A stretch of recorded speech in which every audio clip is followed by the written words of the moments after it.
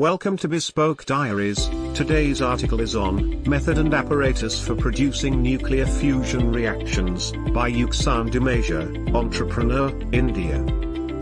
This article will provide the basis for the manufacture of internal electrostatic confinement-type fusion devices. The Farnsworth-Hirsch fusor and the related Hirsch-Meeks fusor are fusion reactor designs based on the principles of inertial electrostatic confinement, that is, the use of electrostatic potential to confine the fuel. This fusion technology is in contrast to other methods of confinement, such as inertial, magnetic and gravitational, such as fusion in stars. Its function can best be described as a spherical, electrostatic, particle accelerator. It is through this acceleration that the charged particles gain enough energy to collide in a fusion reaction.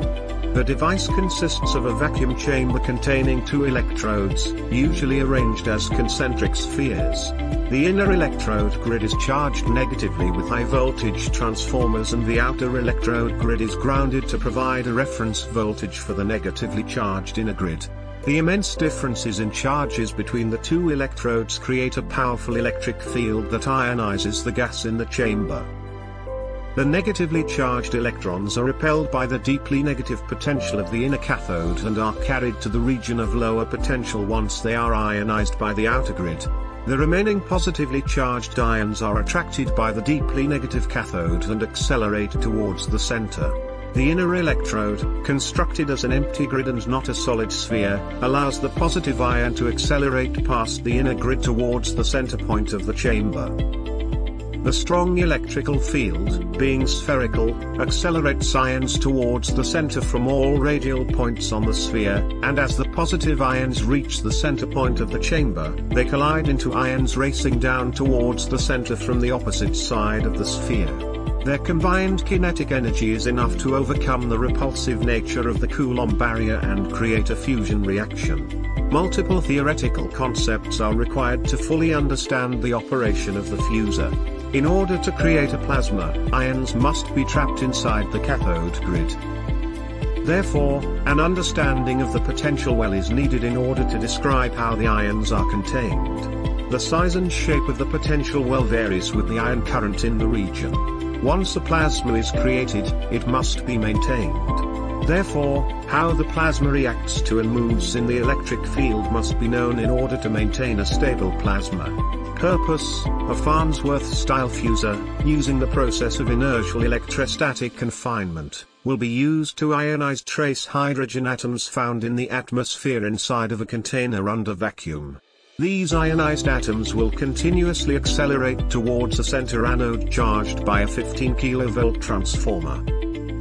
The accelerating ions will, in theory, fuse, creating an unstable helium isotope which will stabilize itself by releasing energy in either the form of a proton, neutron, or gamma rays. Photon radiation produced by the fusor. The photon radiation power is measured for hydrogen and deuterium plasmas at different power settings of the fusor. By comparing the radiation power measured of hydrogen and deuterium, it is shown that the high-energy protons produced in a deuterium plasma have a negligible contribution to the radiation power.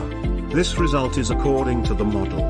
The radiation power predicted by the model is below background levels up to theoretical voltages across the fusor of 55 kV.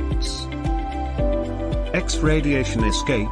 Gamma rays in the energy region below 200 kV are detected almost entirely by the photoelectric process. The ejection of a photoelectron from the K-shell of an atom is followed by the emission of characteristic X-rays. The probability for X-ray escape may be calculated as a function of energy and geometry, or may be determined experimentally. Thermalization of the ion velocities. When they first fall into the center of the fusor, the ions will all have the same energy, but the velocity distribution will rapidly approach a Maxwell-Boltzmann distribution.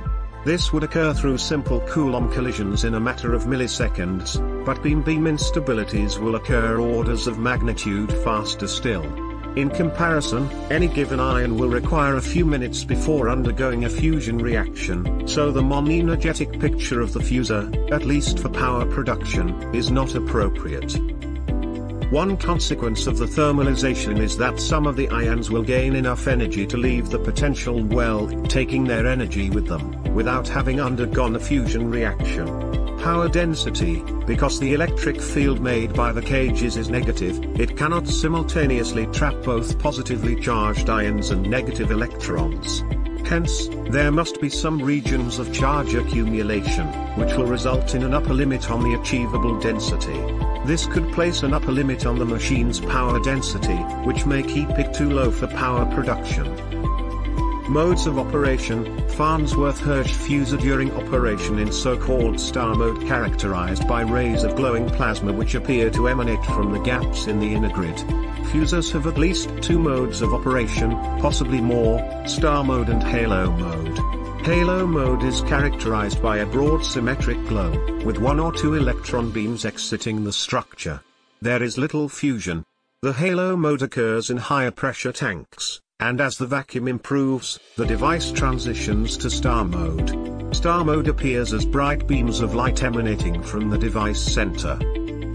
Conclusions: he hopes to confirm predictions that the fusor will produce trace amounts of radiation as an effective example of a small-scale nuclear fusion device.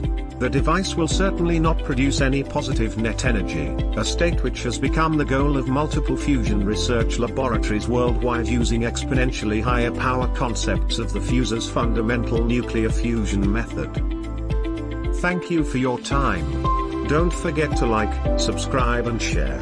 Do leave your thoughts in the comments section below.